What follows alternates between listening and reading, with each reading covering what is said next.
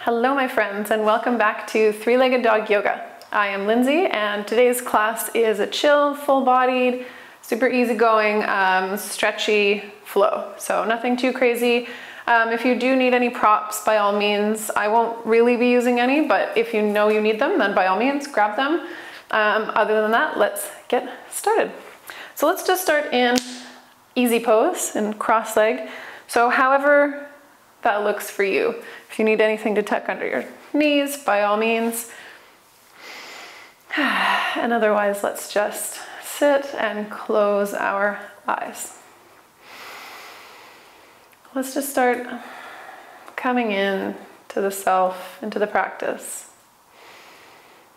And let's sit up nice and tall. Let's ground the sit bones into the earth. Spine is nice and long. Chin is gently tucked and the crown of the head is lifted. Shoulders are gently rolled back. Eyes are closed or just gazing softly at a spot ahead of you. Let's just have some nice deep breaths here. Breathing in and out. Sigh it out and inhale.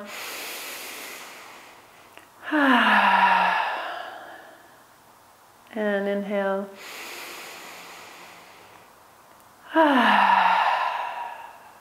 Beautiful. I'm just taking a moment here, trying to still the mind. Whatever came before or after, whatever comes after is not important. What's important is you here now on this mat. And I like to always take a moment of gratitude for coming to practice today, for showing up. Let's gently open the eyes, and we'll just start by dropping the chin and gently rolling the neck side to side. Nice and slow movements, just one side to the other. You can go as fast or as slow as you want, not too quickly, but it doesn't have to be at my speed. And maybe pausing anywhere you feel a little kink in the neck.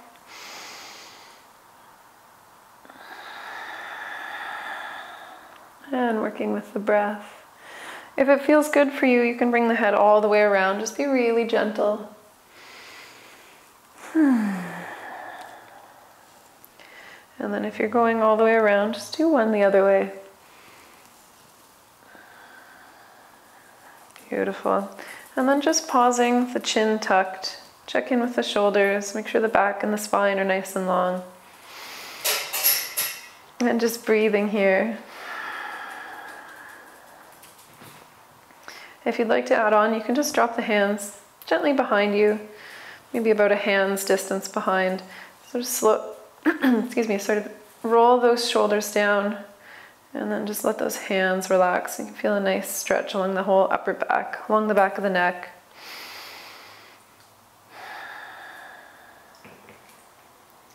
And then bringing the head back up through center, hands come to thighs. Let's drop our right hand to our right side. Inhale that left arm up and exhale over to the side. You can play with where your right hand is here. I'm not going to put too much pressure on it. We're just very gentle practice today. Keep that left shoulder rolling up and back. Keep that left hip grounded to the floor, really pushing down through that left sit bone. And breathing.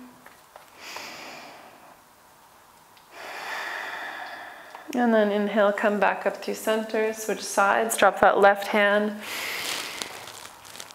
And again, checking in with that right shoulder, keeping it up nice and rolled back. So we're not dropping that shoulder forward. We want to keep that whole side one line.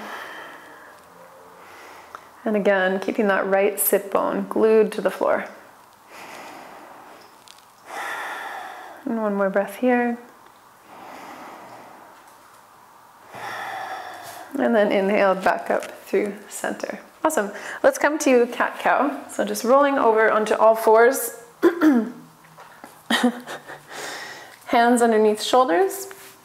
Chewy wants to play with me here. Hands underneath shoulders, knees underneath hips, toes are tucked. And then we're going to inhale, drop the chest, look up. And then exhale, round it all out. And again, inhale, draw up the chest. Exhale, round. 2 more like that on your own breath. Drop in the chest on the inhale. Arching the back, look up, and then exhale. Round it all out.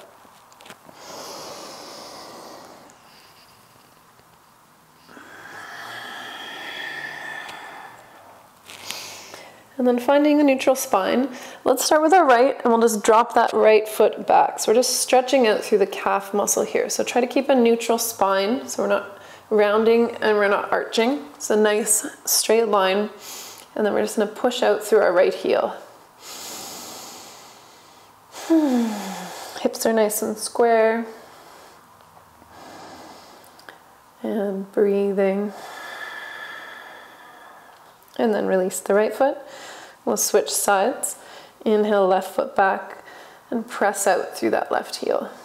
Feeling the nice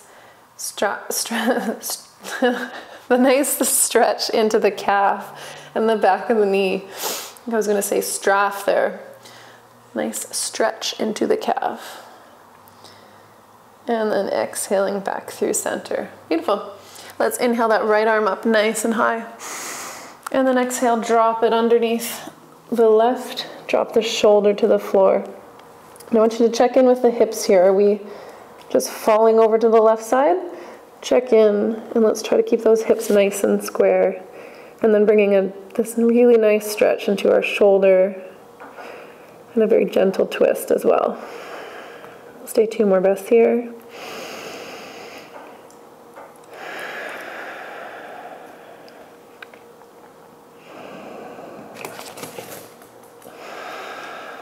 And then inhale back through center.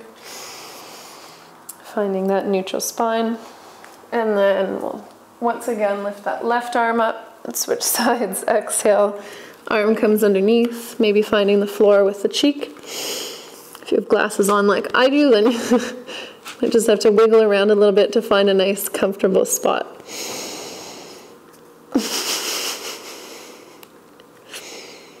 Chewy just loves it when my hand is like this. He thinks it's a spot to chew. We'll stay 1 more breath. And then inhale, come back up through center. Awesome. So we're gonna come into puppy dog, aptly named because there's a puppy here. Let's just walk our hands forward and try and keep our hips over our knees, but if you need to stretch back a little bit, that's also fine. And then we're just gonna sink the chest down. As far as you need to go. We don't need to go too far. Really arching through that lower back. Keeping the upper back nice and strong. Hands are pressed firmly into the floor. Toes are tucked. And breathing, making sure the breath is staying nice and fluid. If we're straining, then just come out of it a little bit. And working with the breath, maybe going just a little bit deeper on the exhales.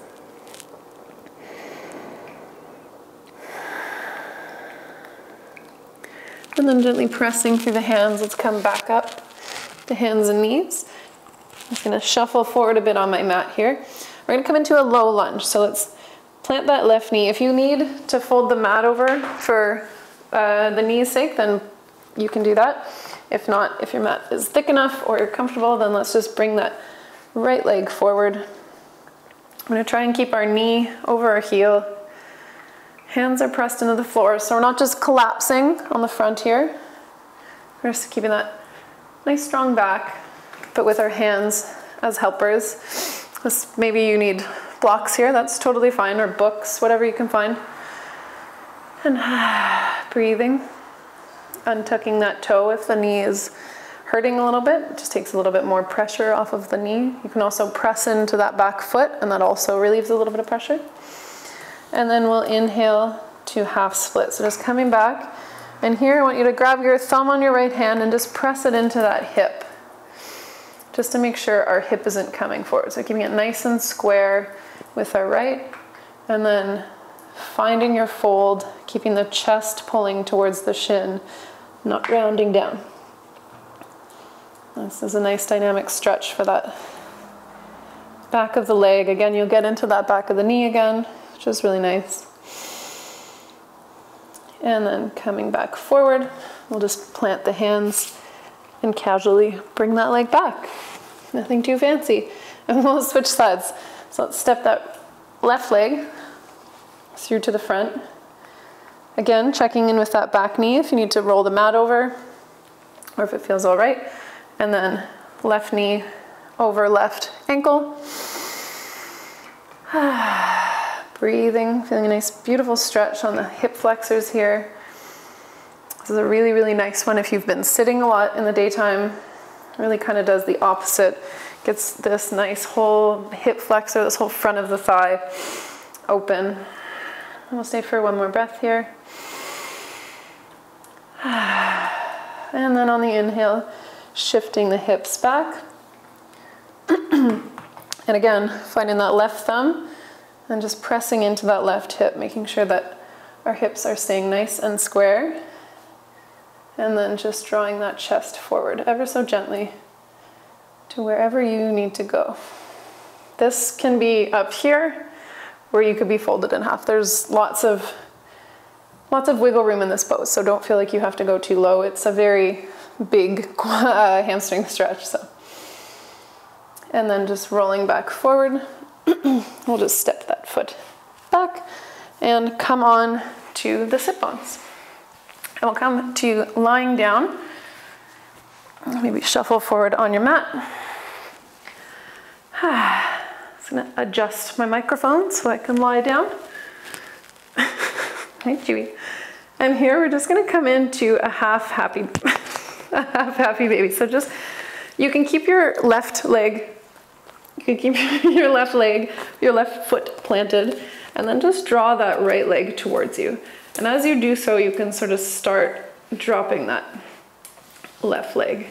And then if you want to grab that with, if you have the space, you can grab the right foot with the right hand and draw that knee outside and towards the floor. That's really nice for the groin, as well as the hamstring. And just breathing here. You can sort of play with the foot as well a little bit. If you move the leg around a bit, you can see where it becomes a bit more dynamic for you, what might feel a little tighter, kind of stay there and breathe. And then let's gently release that right foot and we'll come on to the left side. So same thing, start with a foot planted on the floor and then grab the foot or the back of the thigh and just get your nice base and then release that leg, that right leg down. And just drawing that knee towards the floor. This is why we're called three-legged dog yoga, because there are always a bunch of dogs around. In this case, one, but he really wants to play. And breathing. Let's say one more breath. And then release that foot down. Beautiful. So I'm going to come into our figure four. So right leg up, bend it and bring that ankle just underneath the left knee. And then draw that left knee up. So this might be enough for some. That's great. Stay here. If you want to kind of play with the left leg, you're welcome to do so. I mean, you can do it with the leg up. I think it's a nicer stretch with it down. And then just grab behind the thigh if that's accessible. And this pose is one of those poses that'll, for me anyway, varies very much day to day. Especially again, if we've been sitting a lot, that glute might be tight. You can just kind of gently rock side to side and breathe. And release the foot down. We'll switch sides. So left foot comes up and then cross it over to the right. And then inhale that leg up. And then we can kind of play with that right leg again, find what feels good. And then just gently breathing, and on an inhale, come out of it. And the exhale, draw it a bit closer.